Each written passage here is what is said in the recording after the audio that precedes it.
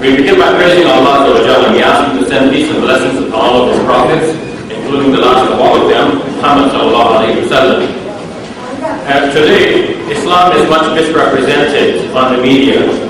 Islam is being misrepresented and misunderstood largely due to the actions of some Muslims who have either committed terrorist acts in the name of Islam or have propounded some such ideas that cause non-Muslims to have fears and misgivings about what Islam and Muslims are all about.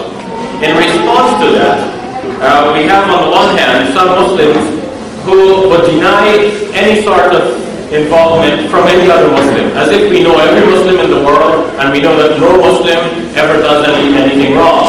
Of course, such a denial is not reasonable. On the other hand, many of us, most of us, are just simply bewildered. We, as our non-Muslims, are bewildered. We find it puzzling to think that anyone, whether Muslim or not, could commit such atrocities. Who would, whether individual or government, or whatever forces, or whatever secret organizations, would commit such atrocities on human beings? Who would commit an act like the 9/11 of 2001? Who would bomb the London subways? Why would anyone commit such carnage? We're all bewildered. Non-Muslims are bewildered. Muslims are especially bewildered because we're asking, how do people do such things in the name of Islam? Because we know Islam to be peaceful. We are peaceful people. And we're wondering, how could anyone have misused the name of Islam for such violence? Well, we should try to come to grips with that. We should try to understand it ourselves so that we can, of course, represent it properly to others. There are a number of factors that, in fact, have contributed to the rise of terrorism. And terrorism, of course, has many shades, many colors, and they come from many different angles. Someone in the United States of America, Robert Pape, has written a book entitled Dying to Win, in which he has traced the history of terrorism, and he has looked specifically at the phenomenon of suicide bombings. And he has shown in this book, in fact, that suicide bombings are not limited to Islam, and that in fact the suicide vest was invented by someone outside of the Muslim community prior to us hearing about this coming from the side of Muslims. So there is much more to be understood. Many people ask, why are Muslims so filled with rage? And the fact is that not all Muslims are filled with rage. Most Muslims are like most other people. They go to work, they try to make 2 ends meet, they try to pay their bills. Most Muslims want what most other people want. They want to have a good life in this life. They want to have a really nice family. They want people to love and they want to be loved. They want some sort of financial security or at least well-being so that they do not have to worry about where the next meal will come from. But in addition to all of that, Muslims have the hope in Allah that they will have a blessed life in the life hereafter. They will have an everlasting life in paradise with Allah Azza wa Jal. But in terms of living in this life, Muslims and non-Muslims will look much the same. Of course, Muslims will have a different sort of appearance that represent the Sunnah of the Prophet ﷺ in most ways. But apart from that, in terms of behavior, we want the same things, we approach the same things, and in terms of peace, I see no difference then between Muslims wanting peace and non-Muslims wanting peace. So we should understand then that there are some Muslims who are angry at certain world situations. Many Muslims are angry because of the way the Palestinians have been treated. Many Muslims are angry because the Kashmiris have not been given the right to self-determination. Many Muslims are angry because injustice has been done to Muslims in many parts of the world. Many Muslims are angry because we feel powerless. We sometimes feel that it is hopeless. No justice will be done to us.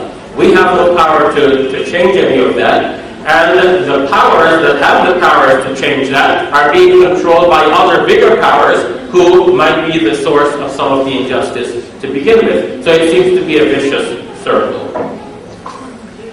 Some Muslims are in fact turning to the Quran and to Islamic history. They're looking at the life of the Prophet ﷺ and they're calling what they need to justify their actions. And anyone can do this. Anyone can go to the Bible or to any other sacred scripture or non-sacred scripture. Anyone can go to any book and find what they need, pick things out of context, make it read the way they want to read, make it read, and then they can justify their actions on that basis. So what is needed for us now is to study the Quran and the life example of the Prophet ﷺ carefully, to understand two things. To understand how these sources are being misused in order to justify violence, whether by those who commit violence or by those who want to taint the image of Islam by insisting that Islam is a violent religion.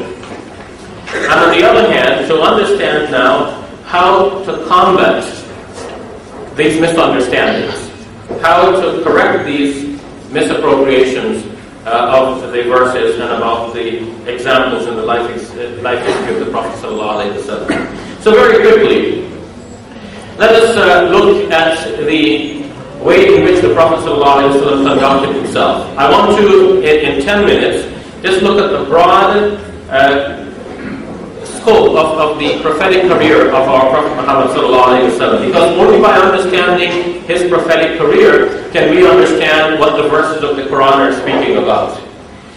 Now, the Prophet ﷺ was born in Makkah in the year 570. That was the year of the elephant. When he was about 40 years old, he began receiving revelations. That was the year 610. Now, the revelations that came to him for the next 13 years or so were known, or come to be known now, as the Meccan revelations. Those are verses of the Quran that were revealed to him during the time that he remained in Mecca in his hometown. Then, the Prophet ﷺ migrated to Medina, where he set up what would be called now an Islamic state. He was the virtual ruler of the region. And verses that came down to him in that period for the next 10 years until he went back to meet his Lord are referred to as the Medinan verses, because they came in the phase when he was in Medina. So we have the Quran being comprised of two sets of verses, and these verses are sometimes intermingled. In a single surah of the Quran you may have some Meccan verses and you may have some Medinan verses. But for the large part, they are also separate.